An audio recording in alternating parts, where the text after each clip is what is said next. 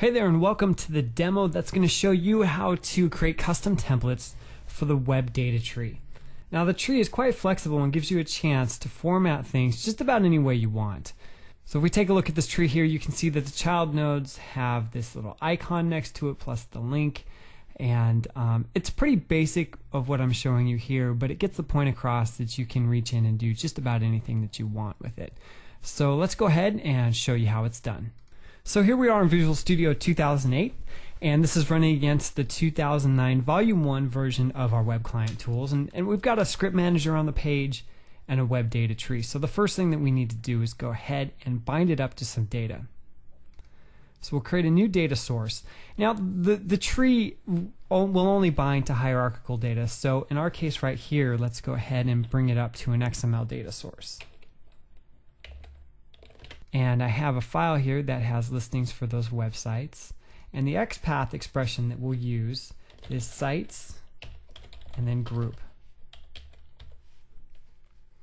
So let's click OK, and now we've got some data being bound to the control. Now that we've got some data, let's go ahead and add in a parent template, because the different parts of the tree will have a different layout to them. So for the template ID here, I'm going to put in parent, and we'll just hit apply and then OK. So now when we go into the source, you can see that under our template section we have template ID equal parent. Now just to keep things nice and clean, I'm going to make the ID equal to the template ID. And actually we need more than one. We need a parent and we also need a child. So we'll copy this and call this child, and that as well. So for the parent, the template content that we're injecting into here is basically just the title that's coming from the XML data. So you can see what we're working with here. If we come over here and you see that we have the sites and then we have a group. The group is called social sites, and then inside that group we have a site and it has a name, navigate URL, image URL, and that on down the line. So this is the data structure that we're using. So for the title here of the group, we'll just emit out the title. Now for the child, there's a little bit more to it. What we want to do is create a hyperlink around an image and the text. So I would need to open up the template. Thank you, IntelliSense. And then I'm just going to paste in some code here that we can review. So what's happening is we have our anchor tag, and we're emitting out the navigate URL, and then we're bringing in an image. Now the image, if you recall, uses the tilde, which is a convention in ASP.NET that says go to the root of the site. So in order to resolve that, to be the URL that we need it to be, we have to call this method on the page resolve URL, and that will take care of it for us.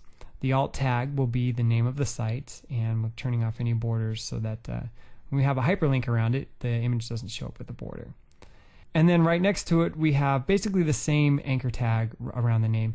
I did it this way because if there's a space between a link and an image, that space will be underlined, and this kind of takes care of that without having to turn it off through CSS. You can obviously do it any way you want to, though. So that's good, but the next thing that we need to do is come in and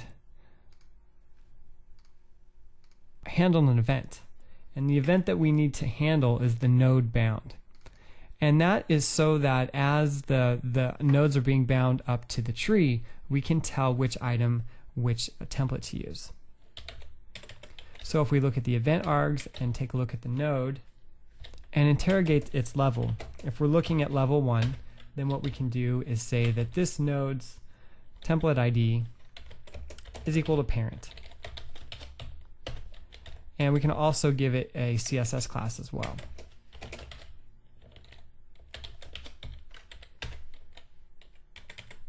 And for this simple example, else, if it's not at level 0, then the node will get the template ID of child.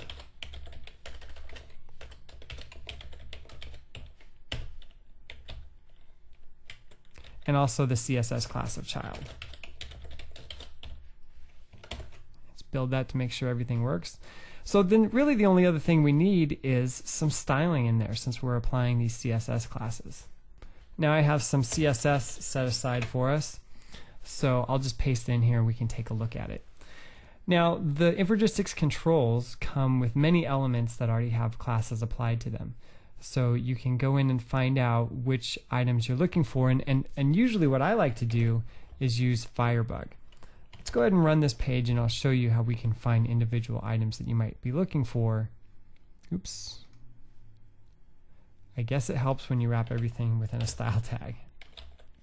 Let's do that.